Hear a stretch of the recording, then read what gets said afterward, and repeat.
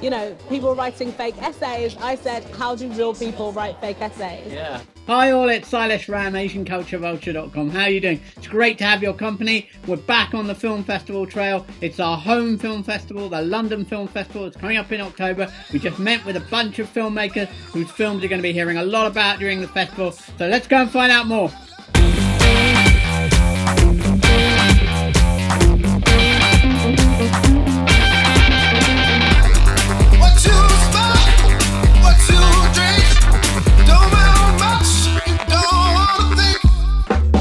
So tell us about the Shadow Scholars, Eloise, please. So the Shadow Scholars is the story of the multi-billion-dollar industry in which graduates in Kenya are writing essays and doctorates and theses for students in the global north. So they are writing for other people? Absolutely. So our story really begins with Professor Patricia Kingori, who is an incredibly acclaimed sociologist from Oxford University in the UK.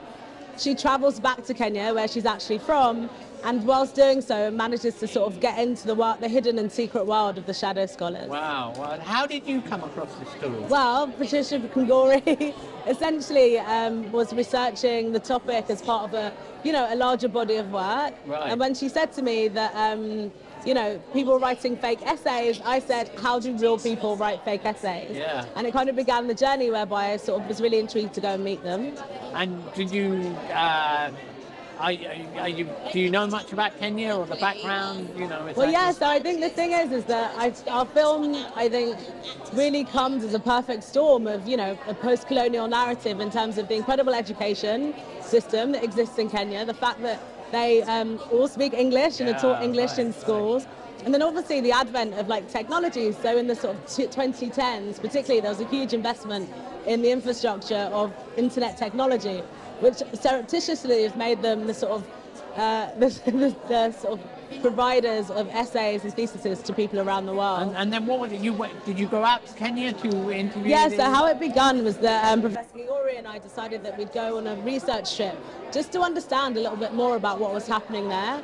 I think we were always really passionate about hearing from the people who were doing the work, and so we feel really fortunate. I think there's not been an instance before where this has been filmed, and definitely not over a period of 3 years. We managed to sort of film in the UK, the US and Kenya, because what we wanted to do was tell this really holistic story about a global phenomenon. And what was it like meeting these Shadow Scholars? I mean, did you build a kind of relationship? Were they happy to be on camera and talking? Absolutely. I mean, the relationship has been ongoing for quite a long time, and I think at the beginning what was almost incredibly rewarding for us was when they told us that they'd researched us and that they had decided that they were willing to participate on the basis of work that we'd done previously.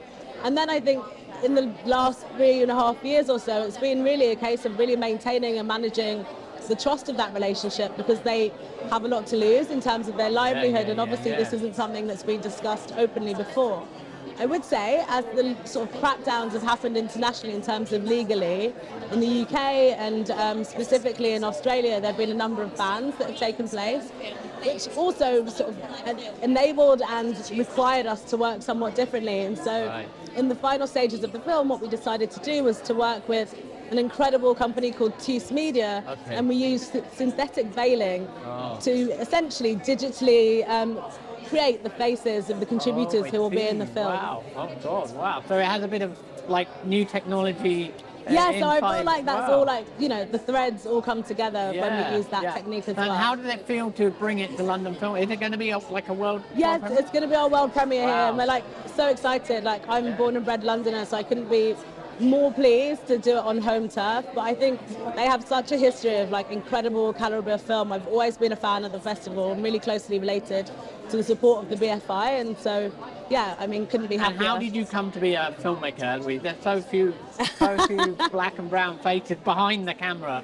So, tell us about that journey. I think, well, essentially it really started with me saying that I was, watching the documentaries of people like Kim Long-Jinoto, sort of historically, and when I realised, on the basis of a teacher actually saying, it's really competitive, you should probably try something else. Right.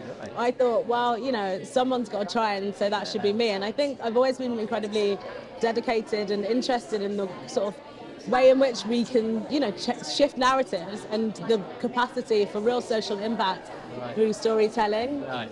And then how was funding and all that? How did you? So we've had like incredible partners from the very beginning. We worked with Field of Vision, who have supported like a number of incredible films.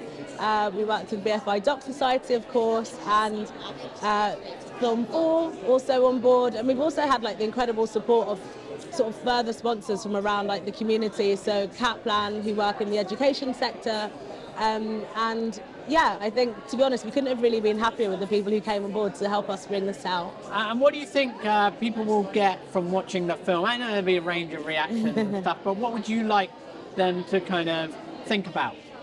Yeah, I think watching the film. I think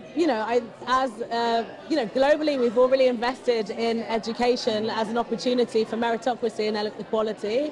I'd really love this to be a starting point for a conversation about perhaps the unequal valuation of education. I'd also really love to question, maybe who are in the shadows. When we talk about the scholars being the shadows, perhaps it's the people who are sort of getting degrees without having done the work themselves.